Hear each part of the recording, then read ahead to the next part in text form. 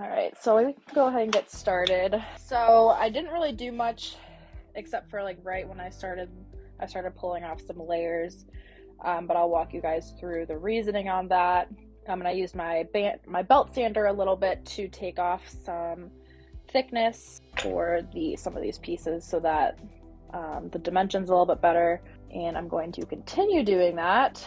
So we scrolled this last week, maybe. We scrolled this part, the globe we did the first week. It's two pieces of 3/8 glued together, or adhesive together, not permanently glued, so that I could remove some layers to help with dimension. Sometimes I'll just grind it down the belt sander if I'm not entirely sure what I want to do. I'm going to be doing some more shaping today. I've been going back and forth between, well, first off, I have to still cut the eagle. I've been going between like cutting out all of these individual rope pieces, which I didn't want to do last week until I had the piece of paper to put them down on.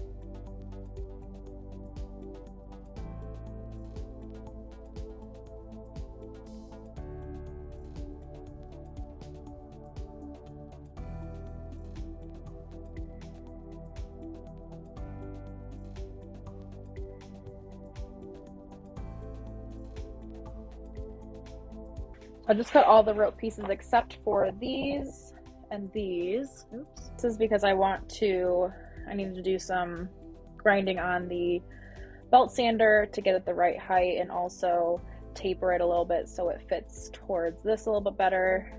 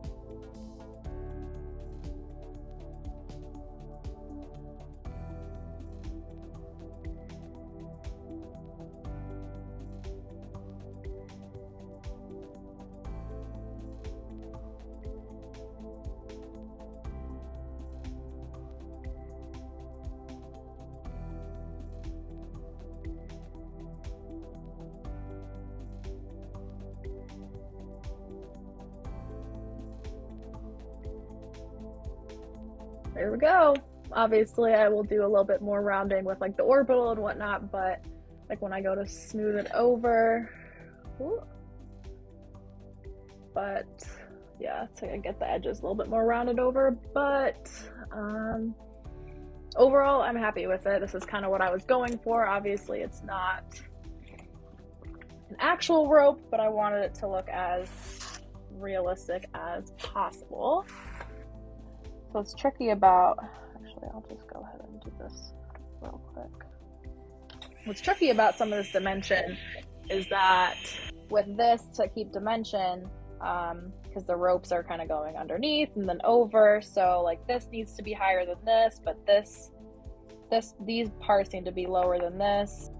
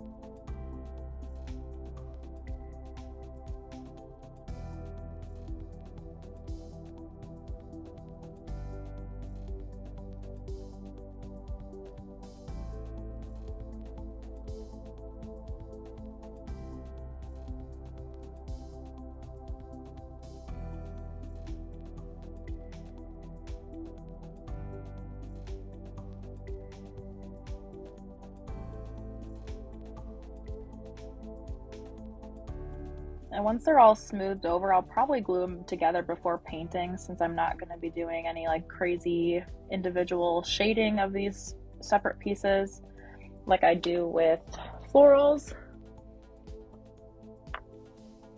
I'm kind of just working sporadically here, but that's okay.